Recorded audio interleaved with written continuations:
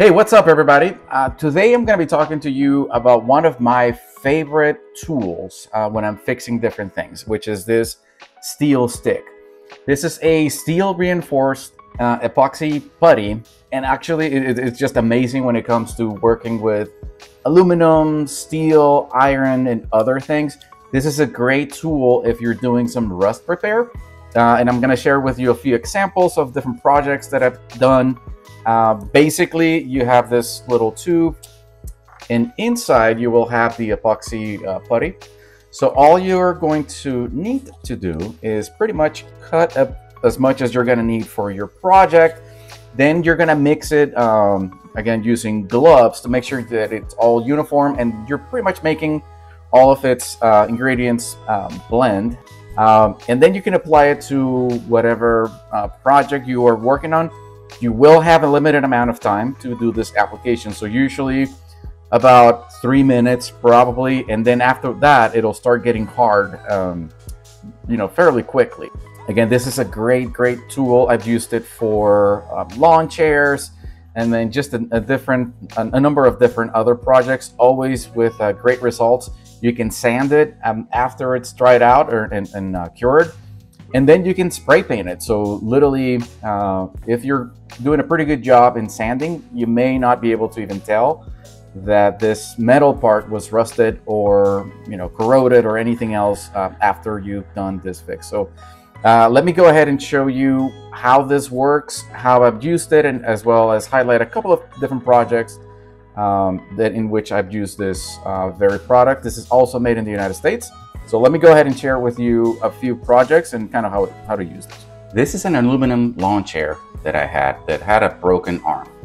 So again, first thing I do is grab the steel stick, get the putty, and then I'm going to make sure that I'm cutting the right amount for the project. In this case, I'm cutting a little bit extra because I had a few different spots that I had to fix on this lawn chair.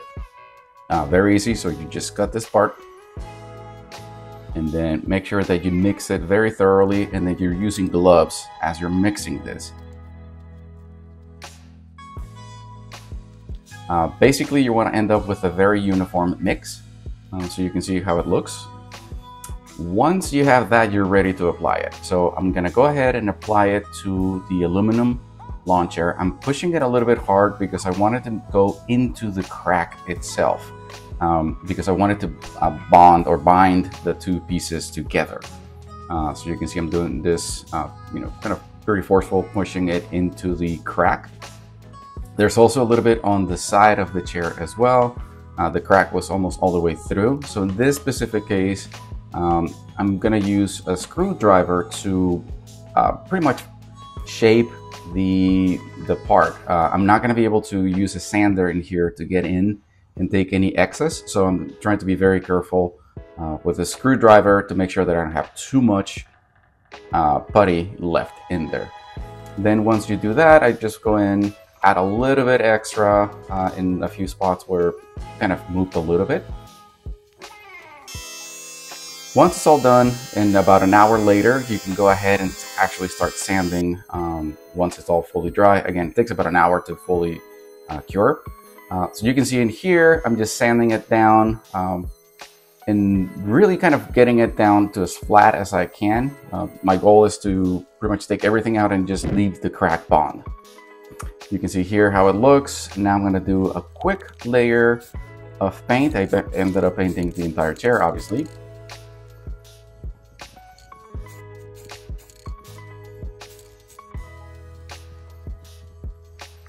And this is the end result. I think honestly it looks really well.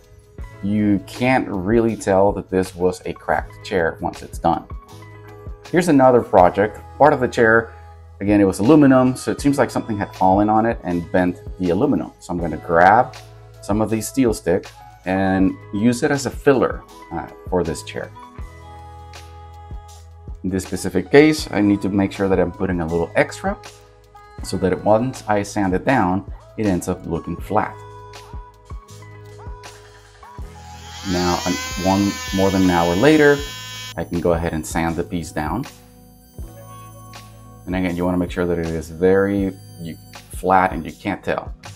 This is the end result once I sanded everything down. It looks like it's pretty flat and ready to be painted. And this is the end result. This is how it looks once it was painted. And again, this is the before, and then here's the after. Great results. And then here's one more example. This is a very rusted lawn chair wheel. And you can see all those holes from all of the corrosion. So I went ahead, sanded everything down, used a steel stick. You can see it a little bit on the left side.